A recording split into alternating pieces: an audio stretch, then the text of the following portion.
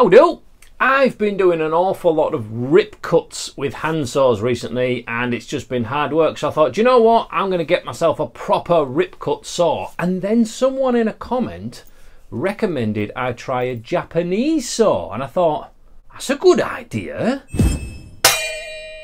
Hi, I'm Chris, welcome to King Bespoke Creations. Yes, we're trying out a Japanese saw today, and what's the difference between a Japanese saw and a Western style saw? Well, all Western saws look a bit like this. They've got fairly thick, sturdy blades on them, and they're cut by pushing the saw through the wood. A Japanese saw works on the pull. So here we are. I went on the internet shopping site. I'll put a link in the description, don't worry. And I came up with one of these. Now, this is brilliant because this is a 2-for-1. So as we carefully unwrap this so as not to chop your fingers off, this has two different cutting sides to it. So we have a rip cut side and a cross-cut side. It's a 2-for-1. How good is that? Now at first you kind of look at this and go, well, you attach there, that's going to be all bendy, isn't it? That's no good. But because this works on the pull, even if this slackens off a little bit, that should work as you pull it straight, that tension is still there. And it is quite a lot thinner than a standard Western style saw.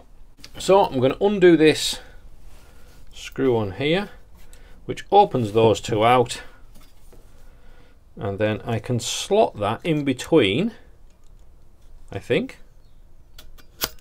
Yeah, there we go, right up to the end like that, and then I'm going to tighten that up.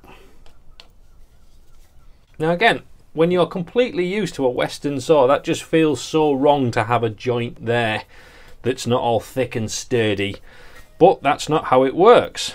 So what do we use this for then? So this is the cross-cut blade on this side with the multiple teeth, completely designed. Well, it just feels a little bit weird at first that it's cutting on a pull.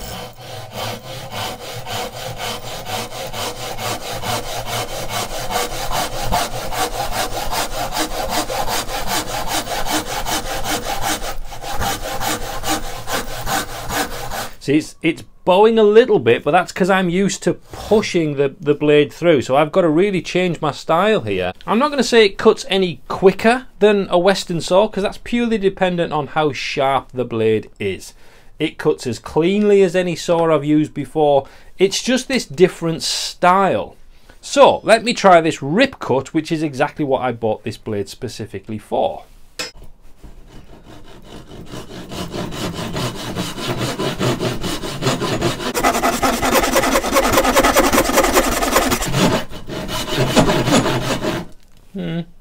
I might be too tall there actually.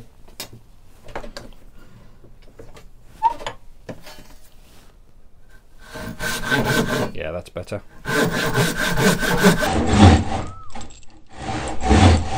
Just got to be careful, and I suspect that's probably my technique. Well, so what is my instantaneous decision on this? Well, I like it. It's good. It cuts as sharply and as cleanly as any brand new saw will ever do, so I'm not worried about that. It's just the different action that this requires that might just take a little bit of getting used to. So we saw there as I was just trying to power through, you can't really do that. I think this is a saw that just needs a little bit of time and a little bit of patience, which is what hand tool working should really be. This great big monster thing, it's all about the shove. This isn't. This is about the pull. This is about the delicate stuff. So let's think about this in a little bit more detail. How does this differ really from a Western saw? Is there anything else? Well, do you know what? I don't think there is. The more I use this, the more I think about its pressure with thumb on the top and little fingers back here to rotate that into the wood. Exactly the same as I do with a Western saw. It's about pulling back with these fingers against this fulcrum here to put more pressure onto the saw. It's not about pushing down to dig it in, and with this I'm not going to be pushing down on there to do that either. What I haven't tried yet is whether it makes a difference where I hold this. So let's give that a whirl. So definitely it's really nice to start. Quite often with the Western saws, starting the cut takes a little bit of kind of, you've got to delicately work it in. This just seems to want to cut that first initial stroke because it's happening on the pull. It just seems easier for some reason. So definitely working there with little finger and thumb to just put the pressure on as I'm pulling back, not when I'm pushing forwards. So delicate forwards, a little bit of hand pressure there. And if we do that, it cuts really cleanly and doesn't seem to get stuck. Now, what if I hold it up here? Does that make a difference? You can be a little bit more aggressive, maybe. Maybe it's a bit more about me pushing down with my whole arm rather than levering from back here.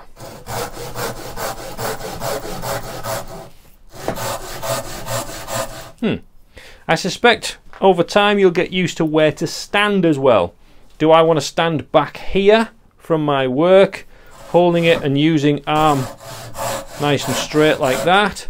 Or am I going to use a snooker technique, pretending I'm playing billiards?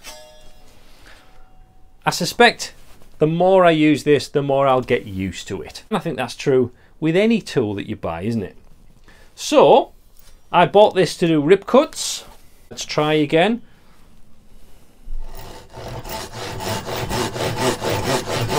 Again, it just wants to start that cut. I really like that pull action to start the cut off. Ooh, that's me getting a bit aggressive again.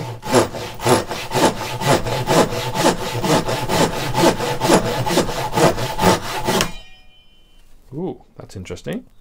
Maybe I'm putting a little bit too much pressure on. There's a little imprint in here that's supposed to hold the blade steady. Make sure I've tightened that up enough. And maybe not trying to go quite so aggressive with it. Now, one thing I haven't really thought about up to now is the fact that because this is a thinner blade, the cut itself is substantially thinner than a Western saw. So if I just cut a nice line through here,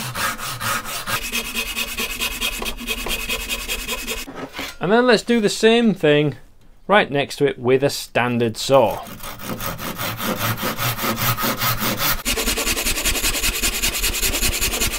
The difference between the two is pretty enormous. So the size of the kerf that's needed for a Western blade, because it just needs to be thicker, compared to that Japanese blade. Because that Japanese blade is always under tension with the pull, it doesn't need to be as thick. So that saw kerf is instantly thinner. So overall thoughts with this Japanese blade. Well, I'm not particularly going to talk about how sharp it is and how well it cuts, because it's a brand new saw. It should do, and it does. And even a cheap hack of a saw, brand new from a hardwood store, you can do that with. It's fine. It looks to me like this isn't hardened steel, which means it's going to be sharpenable. So that's something that might be able to happen in due course as well. I think I'm going to have to get a proper sharpening file though, because that looks really, really thin in there. Now, I've bought this specifically for the rip cut blade on here, and yes, the rip cut version of here works better than any of the crosscut saws that I've done for doing rip cuts, as it should do. It's not really a fair comparison to judge that against the other saws, but this blade, the crosscut blade, is a direct comparison of any of the Western saws that I have. And I tell you what, I think I like it. Now, I haven't used this much. As much as you've seen on this video is how much I've used this saw. And the biggest thing that points out to me straight away is that initial cut is so clean and simple. It's not teeth bouncing over the edge to try and get that first cut in, which seems to happen a lot with Western saws, doesn't it? This just seems to want to cut. It wants to start. It's such a different feel. Same hand techniques of putting a little bit of pressure on to go through. We found, yes, you can definitely put too much pressure on this and it will bend at this point. Does that put me off using it? No, I don't think it does. I think that was my technique rather than a problem with the saw itself. Am I going to try a few more Japanese versions of tools that I use as a Westerner? Do you know what? I think I might. I think the next thing I might try out is a Japanese hand plane. They work consistently on the pull rather than the push. Now, I've shown on a number of occasions that you can use a standard Stanley number 4 by pulling rather than pushing. But as the Japanese planes are designed to do that, it'd be interesting to see if there's any real difference. So I might get one of those in the future. Make sure you click the subscribe button to see if that comes out soon. Until next time, sharpen your tools if you can, try something different, and I'll see you soon. God bless.